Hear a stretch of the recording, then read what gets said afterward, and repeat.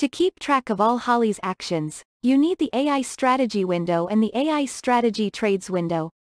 You will find them in the toolbar under New, as well as in the Trade Ideas AI channel. All AI windows and their functions will be discussed in detail. This short video just serves to give you a quick overview.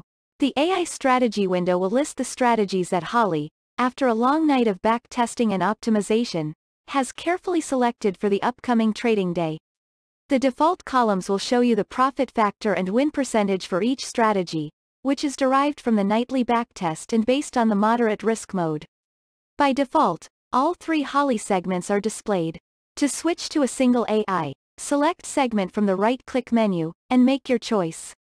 To see Holly's trading in action, head to the AI Strategy Trades window.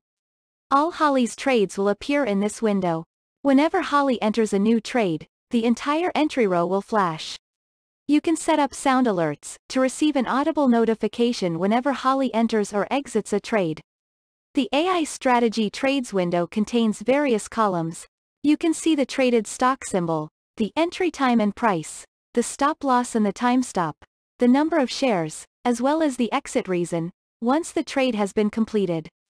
In addition to that, you can see the profit and loss generated in each risk mode. By default, the P&L is based on 100 shares per trade.